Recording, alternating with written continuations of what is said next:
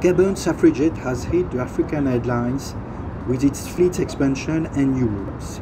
Here, on board an inaugural flight from Paris to Libreville, I got a chance to talk to CEO Marc Gaffajoli and ask him about the airline's background. Afrijet has been founded in 2005 as a business aviation company and has become step by step an hybrid airline with two lines of service, charter on one side and scheduled service on the other side. But from 2016 to today, we have developed the scheduled service quite intensively with a regional network linking Gabon and some of the main countries of the Central Africa.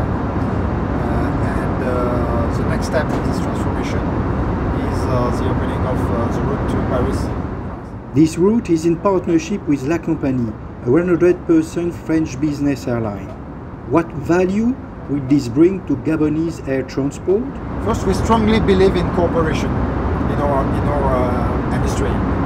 It's very important, especially after the terrible crisis that we just passed, that we build the right cooperation and alliance to redevelop the aviation sectors, especially linking the operational expertise of Air Compagnie in the A321neo and on one side, and on the other side the traffic rights of Afrijet and its commercial exposure and distribution network.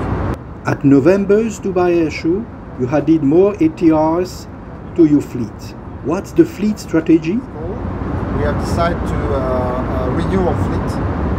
We have currently a fleet of 5 ATR 72-500 and 42-500s. And we decided to upgrade them to the 600 version, which get a lot of product advantage. Are you optimistic for the recovery of the African aviation market? Definitely we have to be optimistic.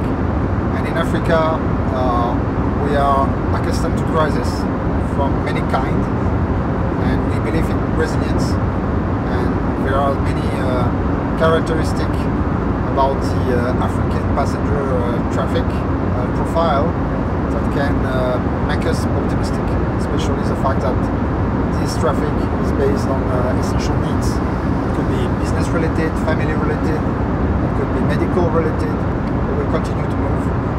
They need a reliable carrier and right level of services, and also they need to be reassured about the fact that in terms of health measures, their travel and their trip are going to be